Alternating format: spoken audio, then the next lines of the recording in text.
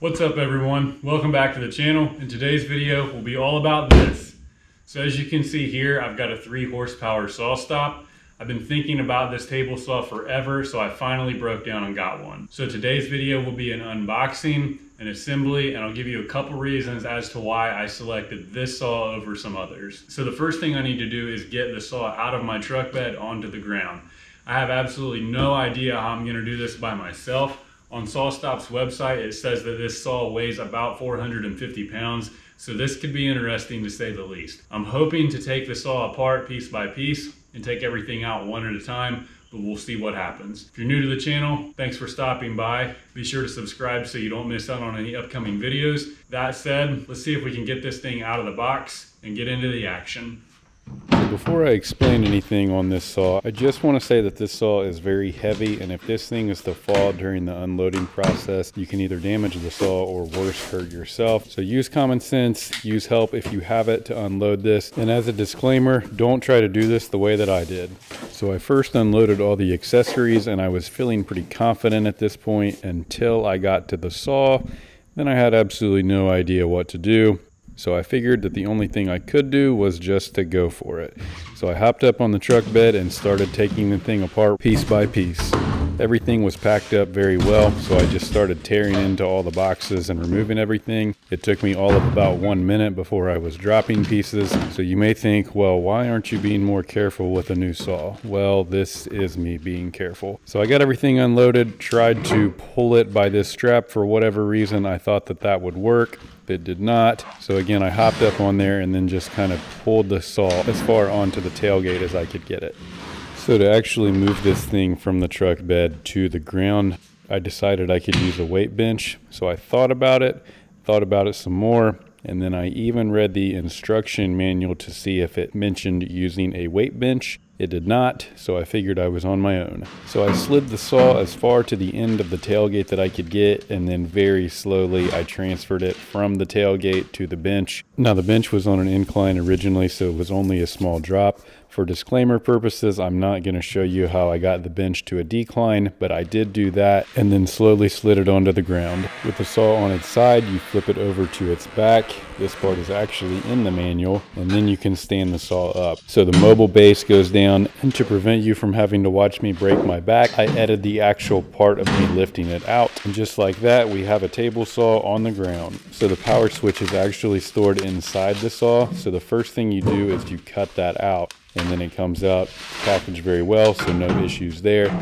Here's a look at the bolts and the hardware that came this. Again, everything packaged very nicely, easy to understand. This is the outer housing that the motor will sit in. So inside of this, you get the push stick, the miter gauge, and the wrenches that will put the saw blade on. So with everything unpacked, I first decided to put the wheels for the blade lift and tilt on. So this little piece gets tapped in, and then there's a slot that the wheel will line up directly on that. After that's put on, you put a screw in that will clamp that into place. Now the wheels are solid metal. They seem to be very high quality, and they're super smooth whenever you do use them. Next, the dust port pops out the back of the saw. There's 3 screws that you can attach this with. Now if I had to complain about anything, this could be a little bit longer.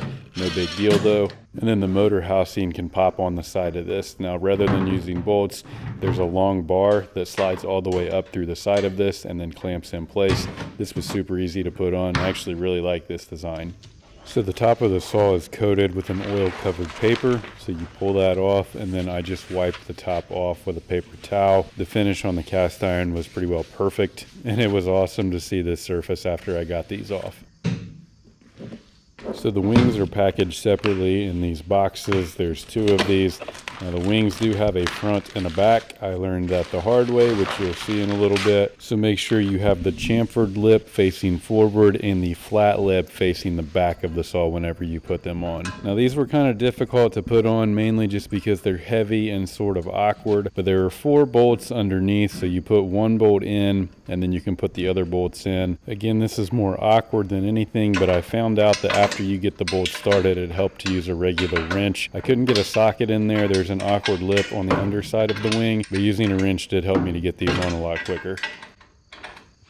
Here's just a closer look at the 4 holes where the bolts will go from the wing into the actual tabletop.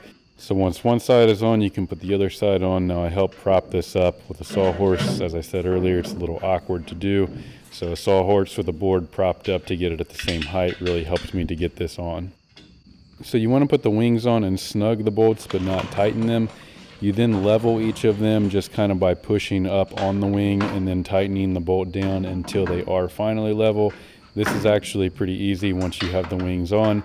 And now remember when I said that I put this wing on backwards? Well, yeah. So about right here is when I realized that the lip on the middle piece did not line up with the lip on the back piece. And a face of pure excitement was my reaction, knowing that I would have to take this wing back off and do it again. So after the wings are put on in the proper direction, you can then bolt the on-off switch up under the saw. This is only 2 bolts, but I actually found it a little more difficult than it needed to be. But I did get it on, and then it was time to put the saw blade in.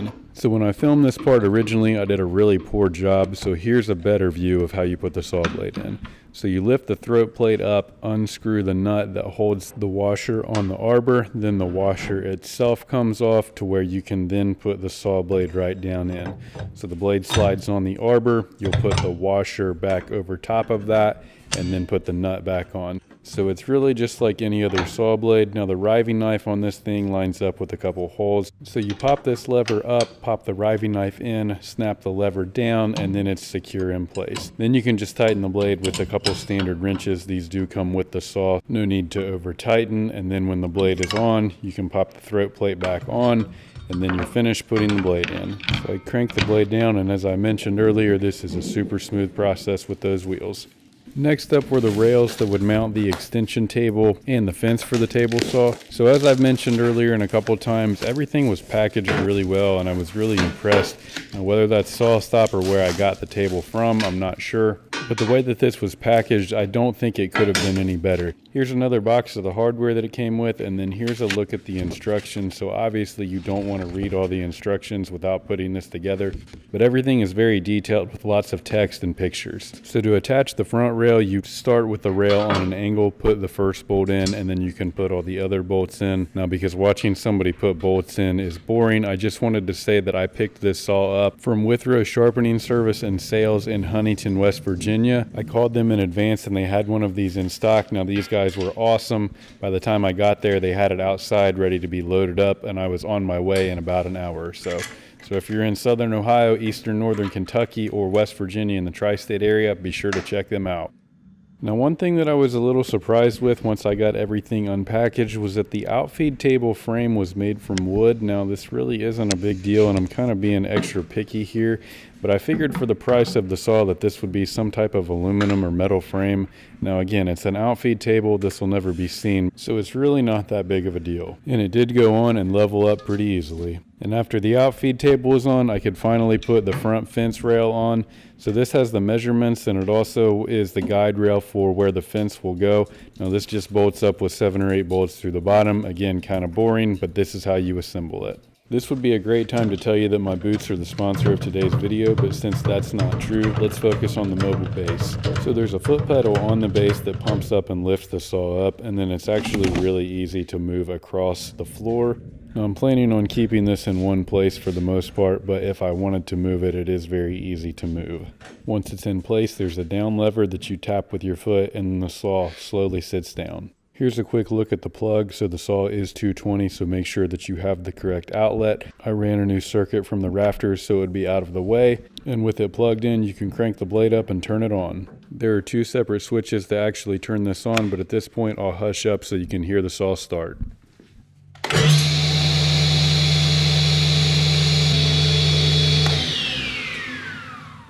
So here it is, finally assembled all together, and this is close to where it'll set for when I finally put it to use. Now, after I put this thing together, overall, I'm really happy with how the assembly went. Everything went together really well, and this really does look like it's a very nice product. So a couple reasons as to why I bought this. First of all, obviously, it's a SawStop, so the safety factor for that. So with the brake technology that this thing has, if you hit your finger or your hand on this, it'll shut off.